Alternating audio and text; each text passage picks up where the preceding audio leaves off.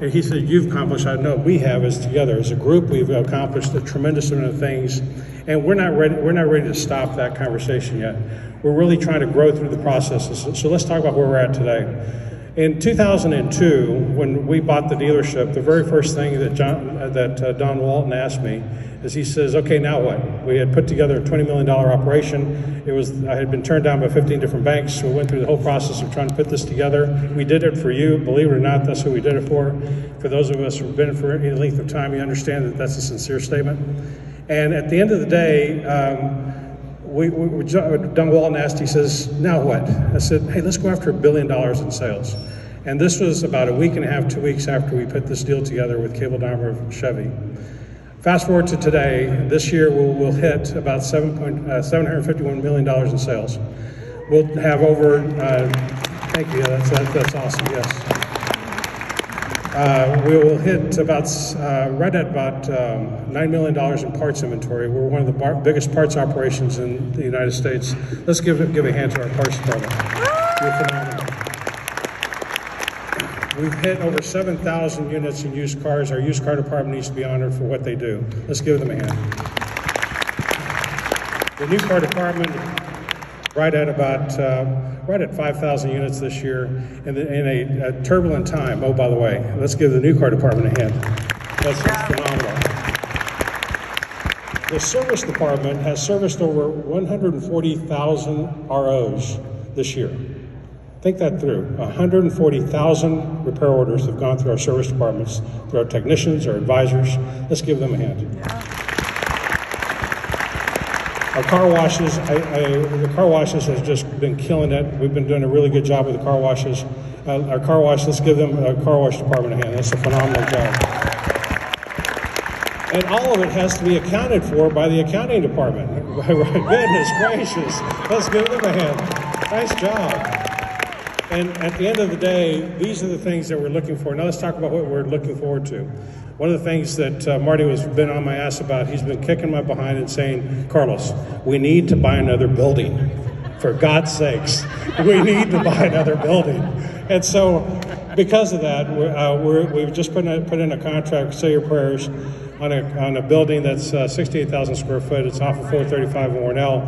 We're going to be moving our accounting department into that location. There's other things that we're going to be doing with that building as we go forward, God willing. So that's a piece of the puzzle. BGI is needing to expand their service department. So we're looking for, and I think Robert's on top of this one. He's on top of both of them, actually. We're working through making sure that we have another body shop that's being built for Crash Champions. We're going to move them off the property and put them in a different location. The Kia location, we're wanting to build a building on the back side of Kia on the north side, so it looks similar to the current service department. In addition to that, we just bought a building in Topeka so that we can expand our parts department. When I met Kendall, where's Kendall at? When I met Kendall, I said, Kendall, your parts department's not big enough. Yeah, let's give him a hand. Thank you. I said, Kendall, the parts department's not big enough. Kevin Berry, which happens to be in Hawaii right now. Did I tell you, Kevin Berry's in Hawaii right now? Anyway, Kevin Berry says, Kendall, he's right. We're going to have to build another building. And sure enough, right now, we started with about $1.3 million in inventory in that location. We now have right about $2.2 million, 2.1 and change, which is a phenomenal growth. We're moving the service department and the cleanup department and moving it into that building also, so we're working through that process. In addition to that, we have some other projects that are too massive to talk about over this period of time. My point is, so what does it look like over the next 10 years? That's the thing that if I were in your shoes, I'd be asking that question. And the answer is, well, we want to go after $2 billion. That's the objective. How does that look like for all concerned? And we're going to be moving some people around to help us with that. Marty's going to be taking on a different role that he's currently taken than he's had. All the stores and helping that process along the way. Mike Rauscher is going to be working through that conversation also and making sure that he is helping that conversation grow. So I feel like over the next 10 years we have some really fantastic things to look at and why we're doing what we're doing. And so why do we want to do this? You know, I really am the knucklehead that thinks that I can change the world through the hands of many and through the hands of a few, and to touch the hearts of many. And I got to tell you, I really believe that. I believe that since I came into this company.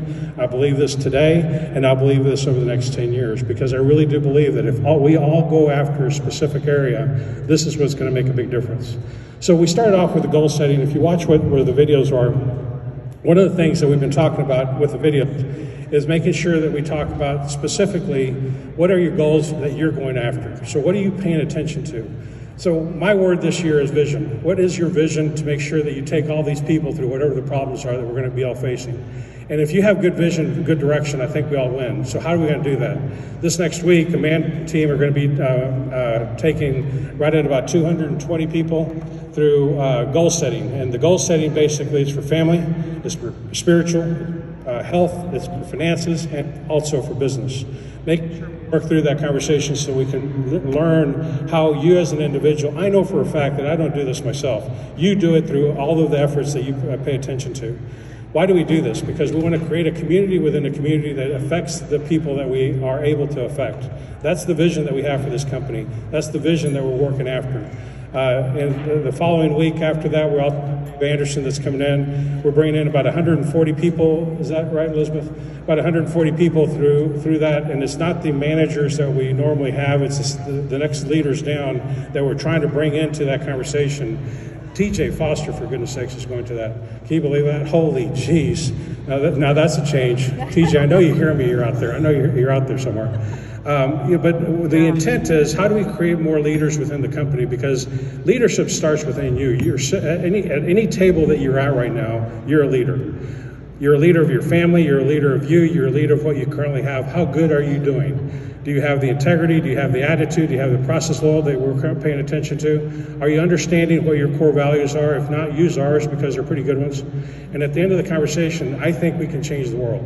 And the world, how we do it, is one person at a time, one life at a time, one goal at a time. So my vision for us to be able to work through this is to make sure that every one of you are involved with the vision that we're headed forward to.